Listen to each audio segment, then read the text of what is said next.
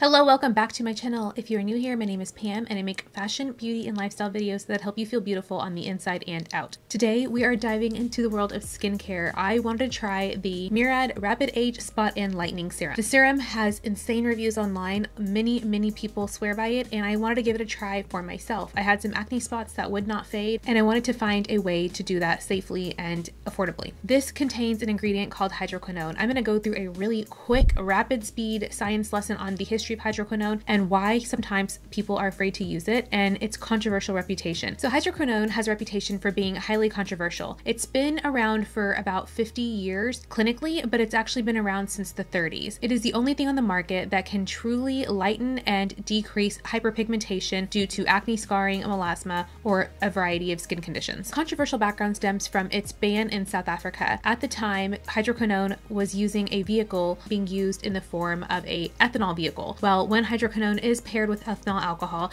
it can be damaging for the skin. It can hyper bleach the skin in certain areas and leave some long-term negative results. But because of that ban in South Africa, the European Union followed suit and they quickly banned it as well. Now that left a population of people who really wanted a lightening and brightening cream left to resort to their own resources, and they started to purchase it online, and those hydroquinone samples that were coming in from online were highly convoluted with a lot of toxic ingredients that had a lot of irreparable damage. But in terms of clinical studies and effectiveness, hydroquinone is not dangerous and it shouldn't really have this negative reputation, so you don't have to worry about any of those toxic side effects. Now, just to point out, something that can happen is a negative side effect that commonly takes place in other countries, and that is called exogenous ochronosis. And really that just means that every once in a while there will be a patient that has a rash that forms and it's really dark and it's deeply rooted into the skin, and it can cause a lot of discomfort physically and emotionally. But what most people don't know is that that rash is not equated to the use of hydroquinone. That is actually typically found in patients that are already on an anti-malarial drug, or in some cases L-Dopa, which is a Parkinson medication, and the likelihood of that happening is really slim. Also, in those cases, the patients were not using the US approved version of hydroquinone. They were using the convoluted form that is legally purchased overseas. But with the negative side effects out of the way, let's get into how hydroquinone works. Hydroquinone limits the amount of melanin production in the skin. Melanin, when it's clustered together, is what causes that hyperpigmentation, those dark spots, that melasma, and that discoloration in our skin. Hydroquinone intervenes to slow that process and slightly reverse it. Therefore, we get lightened acne scars. Over the counter, this can be purchased at a 2% level, which I personally find really effective. You'll see in this vlog coming up. But if you find that you have some really deep-rooted hyperpigmentation and the 2% isn't going to cut it for you, you can go to your doctor and get a 4% or something of that nature. With consistent use, within 8 to 12 weeks, you will notice a drastic reduction. I personally found incredible results within 4 days, and Murad actually claims that 85% of the people that use this notice a difference in 1 week. Now, if you are going to dabble into the world of hydroquinone, or any skincare for that matter, it is really important that you use an SPF of 30 or higher and reapply often. If you are not combating sun damage and future hyperpigmentation with an SPF product, this really is going to be pointless for you, so make sure you're applying your SPF. Something else to know about hydroquinone is that it's important that it's in a container that limits its exposure to oxygen. Oxygen can actually degrade the potency of this, so you want to make sure this is airtight. And if you're nervous about trying hydroquinone, there are some plant-based alternatives. Alpha-arbutin is another alternative to hydroquinone that breaks down to hydroquinone in the skin, and it's also a key ingredient that I think you're going to see a lot in the rest of 2020 and 2021 skincare. I want to leave you with one final science fact about hydroquinone, and it is that when you go to search for hydroquinone and potential negative side effects, or you want to dig deeper onto why this is such a controversial ingredient, you're going to see a lot of articles about how this can cause cancer, how it's toxic for your liver, and how it can damage your kidneys. A lot of the studies that those articles are based upon are talking about lab rats, and a lot of those lab rats had pre-existing conditions in which they were going to get cancer irregardless of their usage of hydroquinone or their administration of hydroquinone. And our body is actually made to break down hydroquinone. It's found in a lot of foods that we eat, like coffees, breads, teas, and applying this topically still produces a really low systemic rate of absorption. So you guys, we are safe. This is not toxic. And then we're going to jump straight into the vlog.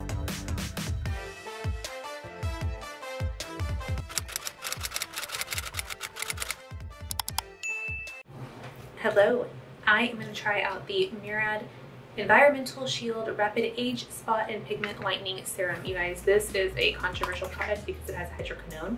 Hydroquinone can be known to bleach the base and leave bleached spots on the skin. I'm nervous, but this says that 85% of people saw lighter spots, don't know why I said that so weird, within 1 week. So you know what, we're gonna try it. I've got some hyperpigmentation here and here, and the directions say to massage it all over the skin evenly. I'm nervous about that because I actually have natural freckles. This is not hyperpigmentation. I actually have natural freckles and I don't want those to go away, but we're just gonna try it. I've done my skincare. I've just done a really basic cleanse. I don't have any moisturizer on and I have not applied any acids because I don't want to have any type of reactions or interactions with this. Okay, so it comes in this, well, I got the smaller version because we're just trying it out. So it comes in this cute little bottle right here, and all right, we're just gonna pump some out. All right, I'm gonna like, oh my god, it smells like very chemically.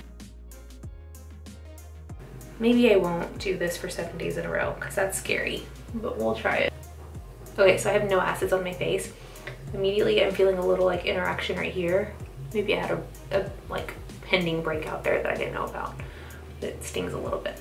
I'll take a little bit on my forehead, through the center of my face, and then down my neck. So we're gonna let this soak in overnight, and I will check in with you guys in the morning and we will see what this looks like after day 1. So I'll see you guys tomorrow. Hello, it is Tuesday and this is my makeup without any skin. I mean, this is my skin without any makeup. Oh my god, I need coffee. I just used that Murad spot treatment last night, so this is like day 1, and I wanted to show you in better lighting because I think my bathroom lighting is a little on the yellow side. So this is what it looks like so far. I don't notice a big difference when I get really close for you guys. This is kind of where I feel like I have these 2 acne scars that just won't fade. These were natural freckles, and I also have like a scar here.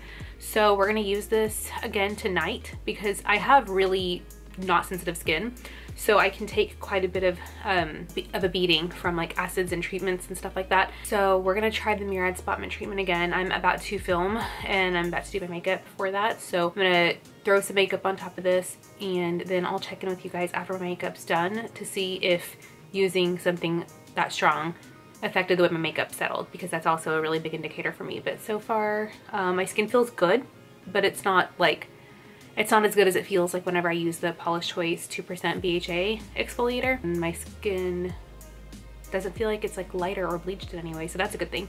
One thing I will say that I noticed, I immediately after applying it, my fingers started to feel really dry, really peely, and I washed my hands with soap, but there is some peeling on my finger just from applying it because it is a 2% solution, and I think that is the strongest that you can get over the counter. So just be aware of that, that if you don't wash your hands immediately, you will start to experience peeling, because I did. And I needed to take out my contact lenses. I had to wash my hands several times with soap before I took out my contact lenses because I was nervous to stick my finger in my eye. So anyways, this is day 1 of seeing how our skin is with the Murad overnight spot treatment. Hi, okay, it is, well, really, it's supposed to be Tuesday night. This is supposed to be my Tuesday night check-in, and it's Wednesday morning because I just got done editing the video and putting the final touches on it, and I can tell you that the makeup looks insane. It looks so good. I have a photo that I took on my phone using the front cam.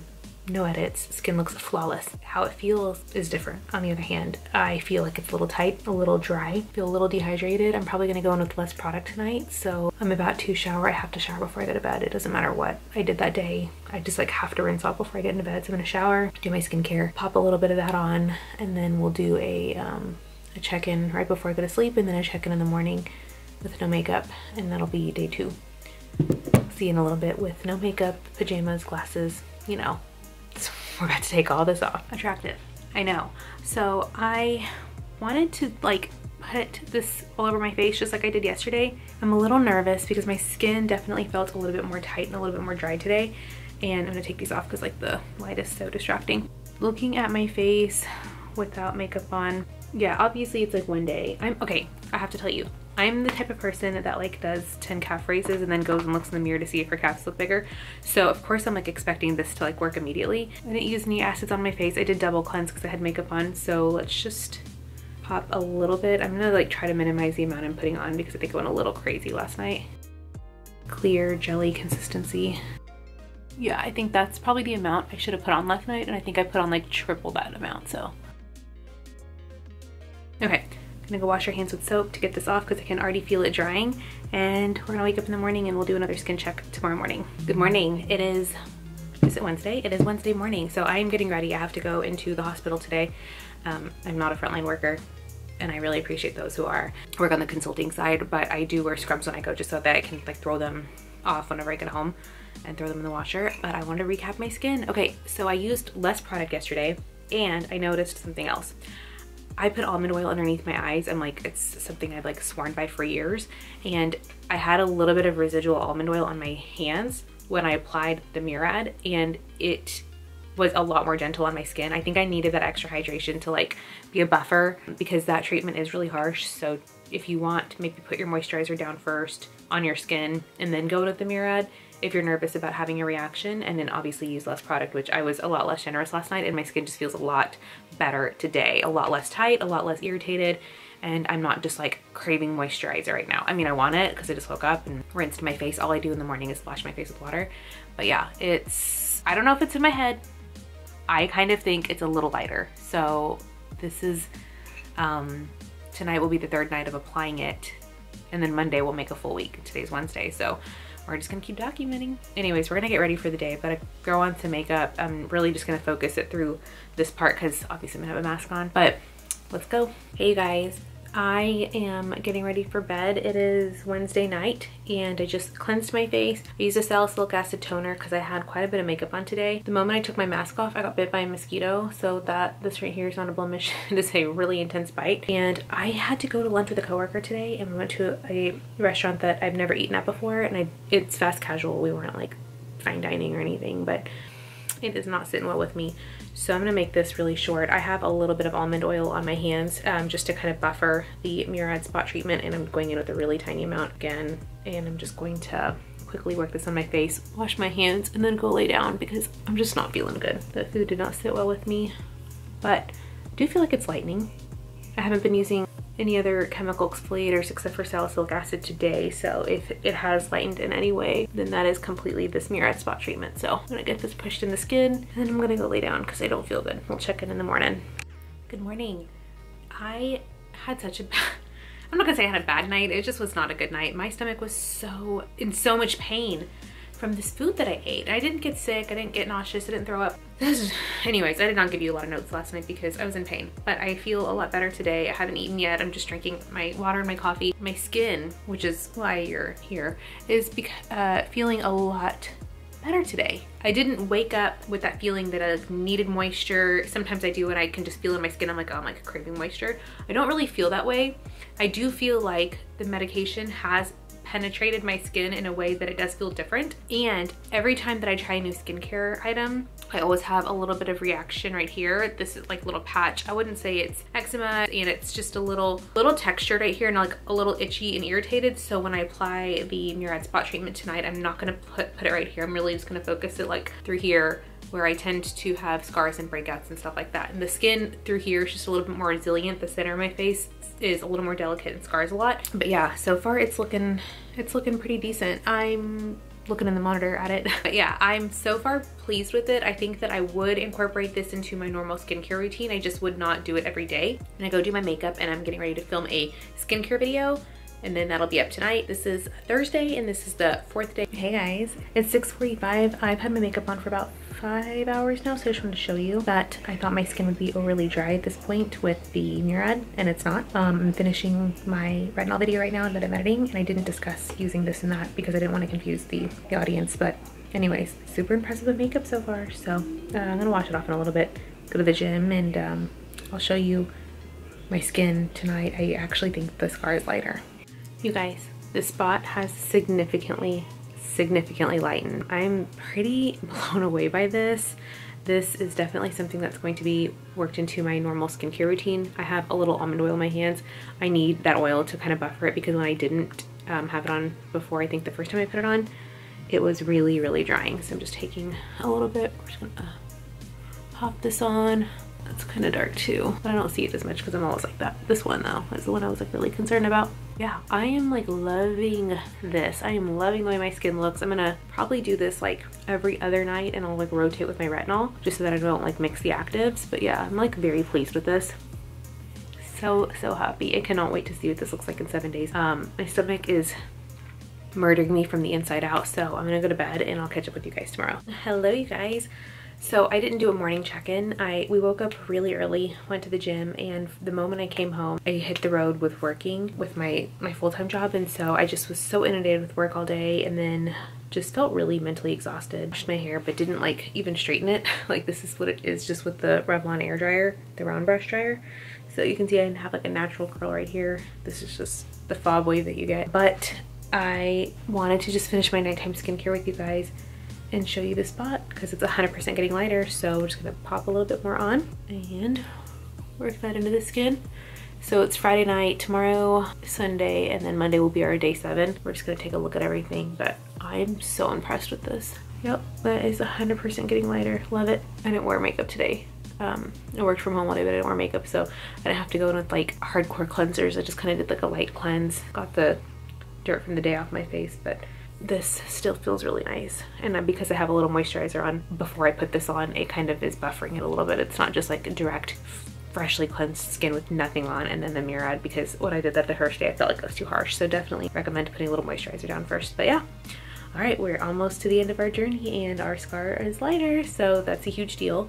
I'm gonna get to bed. All right, you guys, this has gone down so much that it's almost unbelievable. I just showered again because we went for a walk and I was like kind of sweaty, and just did my nighttime skincare routine, and this scar is insane. This one's pretty light as well. I wasn't monitoring this one as much just because it's like tucked underneath there. This is the one that we were really looking out for, but overall I just feel like my complexion is brighter. I filmed a video today where I literally put all of my setting sprays to the test. I did a full breakdown on all of them and I put them all on my face, and by the end of the video and throughout the rest of the night, my face just felt really dry and it was really textured and gross because I had layered like every setting spray that I owned. So I was nervous about the condition of my skin when I took my makeup off, but it actually isn't bad. Like, I'm looking at it in the monitor and I thought it would be like really textured and really irritated, and I thought that the skin would, or the scar would be accentuated, but it's not. So we're in a good place, you guys.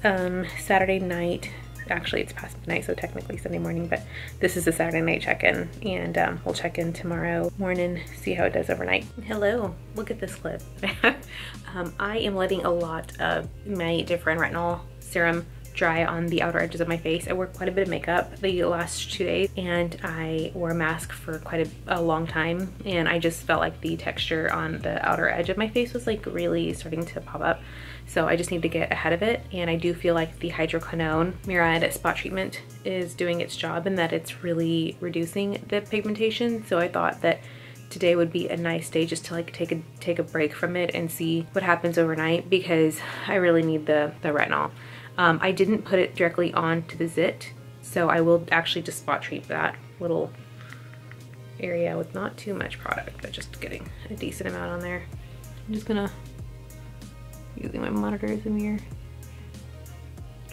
just put a little on there just to further fade it, but I don't want it to have any type of like interactions with the retinol. So and I use the salicylic acid cleanser and toner, so it's kind of a lot of acids. But I did wear light makeup this morning, and I felt like the scar would have normally peeked through quite a bit of that foundation, but I felt like it was significantly decreased. It's really lightening up nicely, but I guess today's focus, and maybe tomorrow night too, is really going to be the acne and the texture. Anyways, we're gonna go to bed. Got to get up and go to the gym at 5 a.m. so I'll see you tomorrow morning.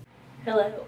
So we are on day 7 of trying the Murad Rapid Age Spot treatment, and we are going to pop it on this little bad boy right here. This guy's gotten picked on so much.